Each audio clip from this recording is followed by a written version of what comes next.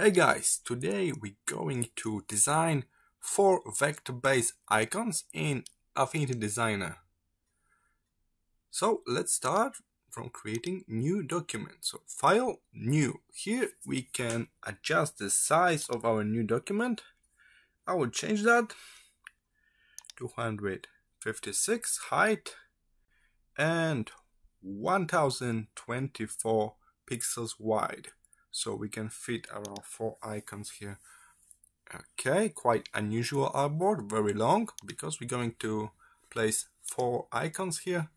So first I'm going to start with rectangle.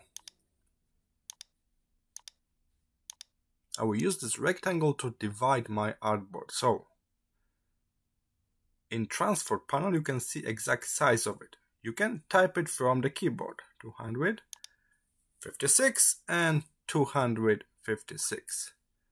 That will be like the working space for one single icon. I'm going to place it here and drag the line from the ruler panel. So place it and drag the line from here. Just drag and drop this extra guiding line. Perfect. One to the middle, and now I can delete this square. Here's my artboard, and we're going to start with the main shape for the first icon. I think we're going to use a classic square shape.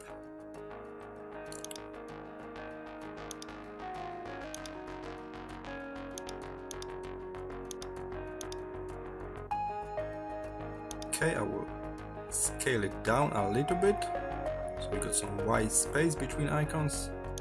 And I'm going to use round corners, so round the corners, and let's change the solid color to gradient, using gradient tool, from the top to the bottom. Okay, adjust the colors over here.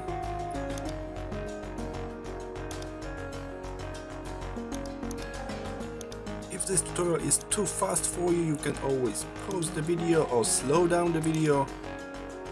Or maybe it's too slow, so feel free to speed it up. Here's our first main shape. I will duplicate this 4 times. After first copy, you can just simply use the shortcut Ctrl J or Command J on Mac, just like this. It's not in perfect positions. I will realign this a little bit using alignments at the top. Okay, better. So let's start with the first icon. We got the main shape, the gradient inside, and now we need some simple shapes inside to represent our functionality. I will go for Start tool,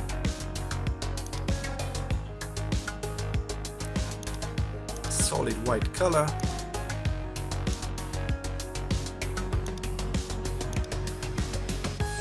Just 3 points.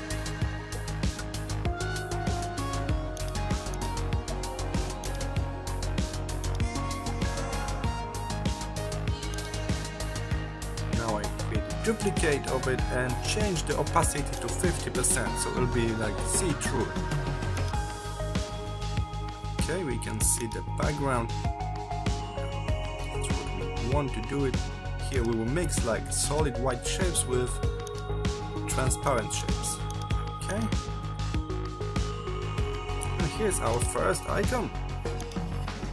Okay, icon number 2.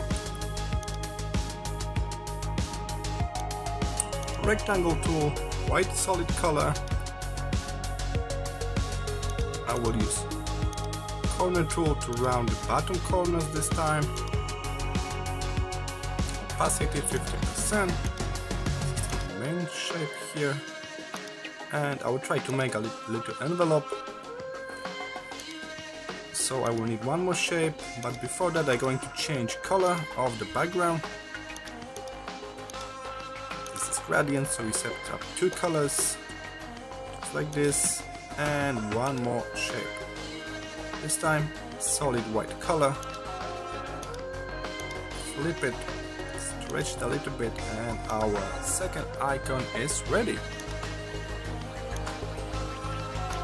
Okay, now I'm going to repeat this process with 2 more icons. I'm going to speed up this video so you can see the final result.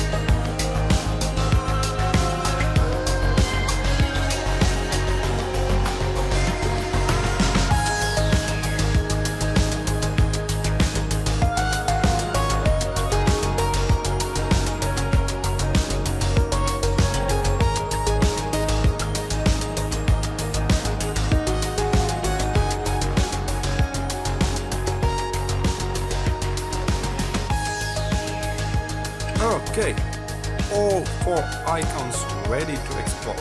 First, I'm going to select each icon and group them using shortcut Ctrl-G. Group and one more group. You can see on the right side in the layer panel, I got 4 groups now. Now I'm ready to move to export persona. Here it is, our export persona. I move back to layer panel, use selection tool. I'm going to select them all and then click create slices. Okay, here just 4 new slices based on groups that we created a moment ago. I can just select the first layer and just select the 4 slices for groups. Now you can select the format you like, PNG or SVG for vector output. It's recommended for icons, and simply click export slices. That's it. I hope you learned something new today, and don't forget to subscribe to my channel. See you next time.